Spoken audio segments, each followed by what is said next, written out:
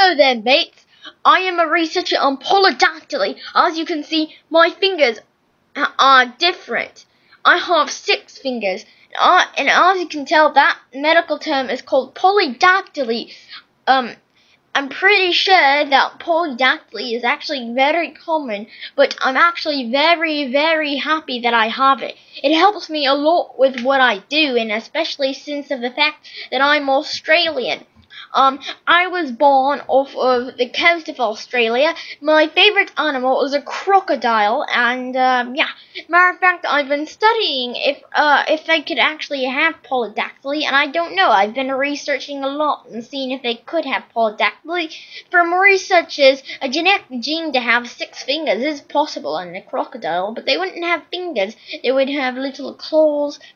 And that's very weird because they'd have a paw and a claw at the same time, and I don't know why my accent sounds very weird, mates. And anyways, I just wanted to show you my 6 fingers. It looks pretty cool, doesn't it? Well, mates, if you don't know, I've written a journal, and it's probably going to continue to write series of journals that state what polydactyly is. There's one of my hand traces on the front of polydactyly. Actually, I got one of my journals published. I got the first one published at at Washington D.C. University. They said they were researching polydactyly too, and most of my notes made sense.